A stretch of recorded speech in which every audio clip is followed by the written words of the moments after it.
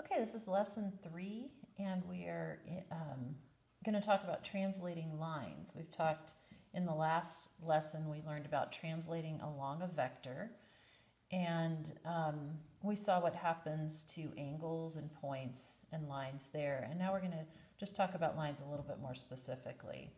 So just to open this up, I'd like you to look at exercise 1, use what you know about parallel lines, and try to draw a line passing through point P that's parallel to line L. And this down here is line L. So draw a point parallel to line L, and then try to draw a second line passing through P that's also parallel to line L, that is distinct or different from the first one, and then see what you notice.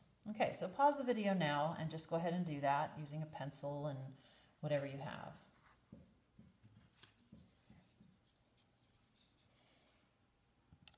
All right, so if I was going to do this, I'm gonna use a ruler, and I'm gonna draw a line parallel. And so what I'm trying to do is just make sure that this line is equidistant from the other line all the way around. So I'm just eyeballing it.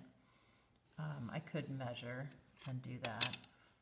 Okay, so there's my line. And so I have a new line, and I'm saying it's parallel. But if I try to draw another line through P that's also parallel, I notice that it's just going to be the same line. So I can't do that. I can't draw another one. So there's only one line passing through point P that's parallel to this given line right here. And that's kind of a fundamental thing about geometry, and it's not something we're going to prove, but you will prove it in high school geometry. So we're just kind of preparing you for that. We're gonna look at some other things in a little more depth, but we're just going to accept this. So we're going to agree that there's only one line through that point P that will be parallel to the line that we started with.